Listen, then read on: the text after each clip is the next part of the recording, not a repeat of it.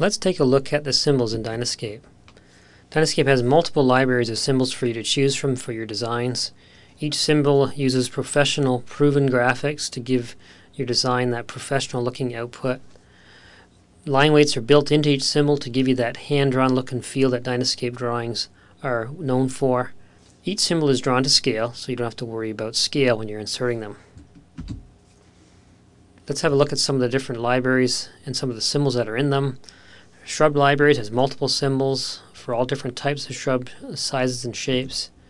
Perennials are the same. There's lots to choose from simple shapes to a little bit more complex graphic shapes. Many different tree symbols to choose from, including palms, tropicals.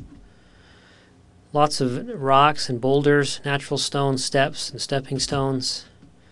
Accessories like furniture and rose arbors and cabanas and gazebos. There's also north arrows and scale bars and title blocks to choose from.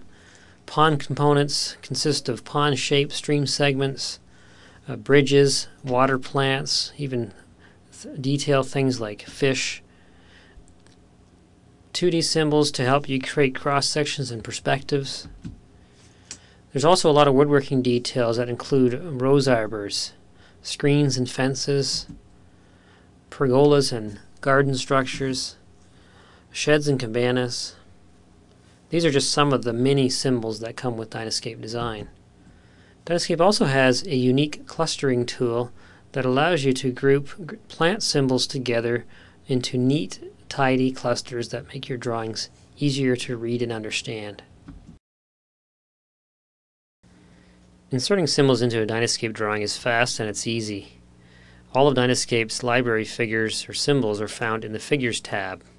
Let's start adding some symbols to this design. I want to add a patio table and chairs to this patio that I've drawn.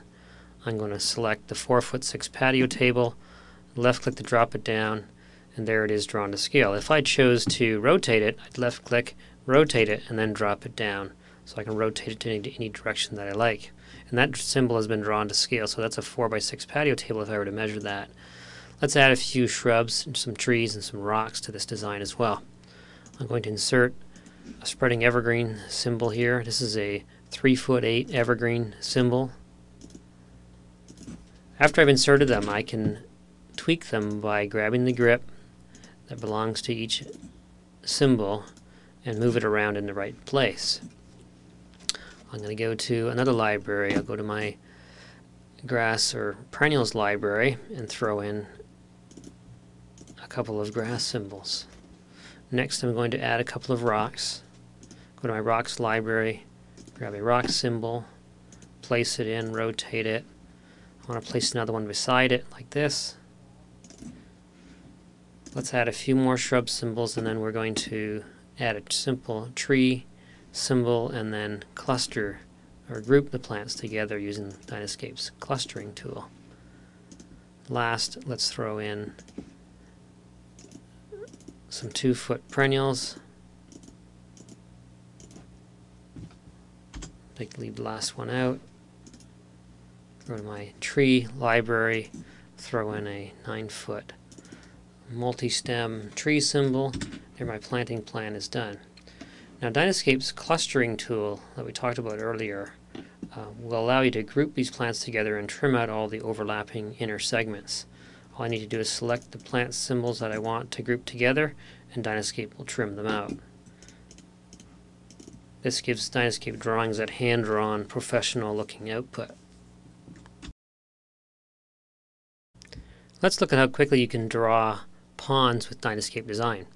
Let's go to DynaSCAPE's Aquascape libraries, and we'll find here a number of different pond components for streams, waterfalls, and the ponds themselves that have all been pre-drawn. I'm going to choose an 11×17 pond that's already been drawn. It doesn't have a waterfall on it yet, but I can rotate it around in the direction that I want it to go. And I can add some stream components, or I can just add a biofalls at the top here, put it in position, tweak it a little bit to make sure it's right. There, my pond is drawn. Now I can add some more detail to it. I can insert water plants, things like water lilies, things like pickerel rush, and even some umbrella palm like that. To top it off, I can insert some symbols of koi fish into the design as well. There's some pre-drawn fish symbols that you can use. Just drop them in like that. I'll show you a little more detail by zooming in a little bit. You can impress your clients very easily by the amount of detail that you've added to your design. So there's my pond, drawn completely in a matter of seconds.